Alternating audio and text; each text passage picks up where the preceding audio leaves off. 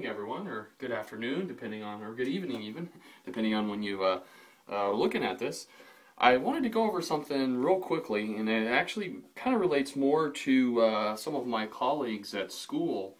I'm in a respiratory program right now, and I did a case study yesterday, and somebody had asked a question about oxygen, specifically why we are concerned about high levels of oxygen exposure, or exposing our patients to high FiO2s, or fractions of inspired oxygen, high partial pressures, and so on. And I made a really bold statement about oxygen that I just kind of wanted to qualify and perhaps even quantify somewhat today. And the statement I said is that oxygen is nothing more than a garbage truck. It's an intracellular garbage truck. And certainly that kind of perhaps took people by surprise. And the analogy I still think is a good one. Again, you know, I'm not an inherently intelligent person, so I often, when I have to encounter difficult concepts, and there are certainly some difficult concepts in the sciences, I attempt to kind of put a classical twist to those concepts, if you will, and I take things in my day-to-day life and I try to sort of make an analogy. So I'll try to explain why I made the garbage truck analogy, and hopefully it'll make a little more sense. So first of all, we got to ask the question, well, why do we use oxygen? What is a more technical definition or technical reason why? Well, let's just talk about, first of all, how we make energy. Specifically how eukaryotic organisms make energy for the most part, with the exception of red blood cells and some other cases. We really have three processes that need to occur. So if you can imagine that this is a cell here, it could be a muscle cell, a neuron, well, whatever kind of cell, other than a red blood cell.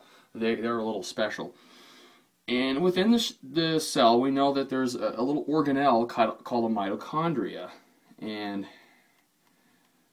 we often say, simplistically, that the mitochondria is a quote-unquote powerhouse of the cell, makes all the energy.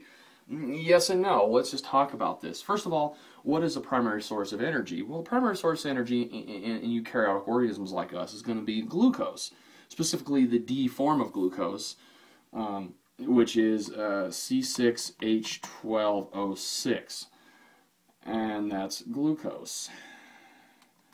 Obviously, you have some hydrogens, oxygens that flip around a little bit to form DNL. But anyway, so glucose comes into the cell, and you have insulin and all that stuff. And I won't really talk about that. I'll try to keep this simple and intuitive. And you have the first process that occurs to glucose called glycolysis.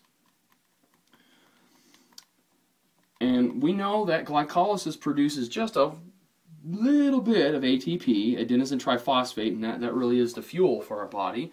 We break down a phosphate bond, and the release of energy is actually what runs a lot of our cellular processes. And we know that we make about 2 ATP from glycolysis, but we actually use 1 to run glycolysis, so we have a net of 1 molecule of ATP per cycle of glycolysis. Certainly not really great, can't meet our cell's energy requirements. Well, what comes out of glycolysis is a molecule called pyruvic acid. And the pyruvic acid then has to go into another cycle. So all of this is actually anaerobic metabolism. I'm not using oxygen here at all. This works regardless of whether or not I have oxygen, glycolysis. Now, the pyruvic acid then goes into another cycle within the mitochondria itself, and you guys are probably somewhat familiar with this. This is the Krebs cycle. Krebs, after Dr. Krebs. Also the citric acid cycle, and there is the tricarboxylic acid cycle as well, and that's a little more advanced. We talk about carboxylic acids and cleaving carboxyl groups off of the pyruvic acid, or actually what happens is pyruvic acid comes in and it's turned into acetyl-coenzyme A into the Krebs cycle, and then acetyl-CoA is broken down further. Now, we don't really make a whole lot of energy in the Krebs cycle. Most people, for whatever reason, when I ask people, they always say, oh, we make all of our energy in the Krebs cycle. That's not really the case. What happens is, you see there are lots of hydrogens in glucose, and certainly lots of hydrogens in the acetyl-CoA that comes from the pyruvic acid. And what happens in the Krebs cycle is we cleave off those hydrogens, we cut those hydrogens off, those hydrogen atoms, and those hydrogen atoms are then attached to transport molecules called NAD and FAD. And those transport molecules bring the hydrogens over to another cycle. And that other cycle is called the electron transport system, the electron transport chain. Sometimes we call it oxidative, because we have oxygen, phosphorylation, because we're adding a phosphate group to ADP to make ATP. And what I'm going to do is, because there's actually a much better picture than I could ever draw of this cycle, this electron transport chain, we'll call it. And this is from Human Anatomy and Physiology, 4th edition, so it's a little on the old side. I think this was 12, 13 years ago when I, boy, maybe even more than that, when I took Anatomy and Physiology, but not a whole lot has changed. And so here we have a picture, and I hope that comes up. So what we have is, we have these hydrogens being deposited here, and we're tearing the electron off the hydrogen, and we're putting the hydrogens up, the hydrogen ions, the protons up here, and then the electron goes through this chain here. Now, what I'll try to do is I'll try to simplify that somewhat if I can. And so what we have is we have a membrane here, and in the membrane you have proteins called cytochromes.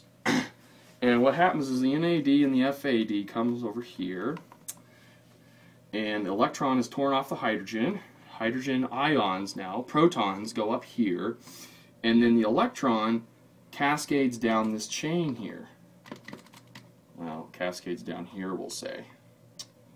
And the energy of that electron, because electron's moving, it has energy, it kind of helps run these proteins. And then what we do is we build up protons, and we have a gradient. A lot here, not a whole lot here, and we have something called proton motive force. The hydrogen ions then travel through a protein channel here at the end called ATP synthase, and it powers that channel and allows ADP to become ATP, the attach of a phosphate group to the ADP.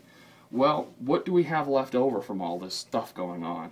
We have electrons, we have hydrogen ions, and we have all this waste accumulating here. Basically, it's just waste of energy production. How do we get rid of that? And here comes oxygen, right here at, I believe this is called cytochrome C oxidase. And oxygen comes along, and of course, hydrogen and electron can, become a hydrogen atom again. And what really is the outcome of hydrogen and oxygen? Well, H2O, right?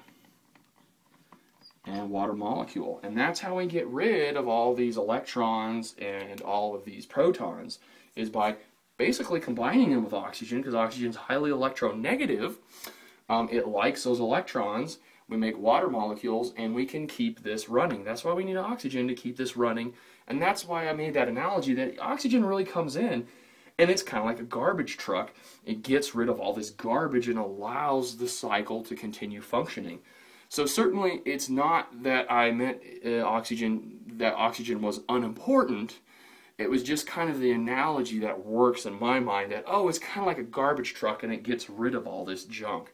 Anyway, I hope that was helpful for you guys. Thanks again. Bye-bye.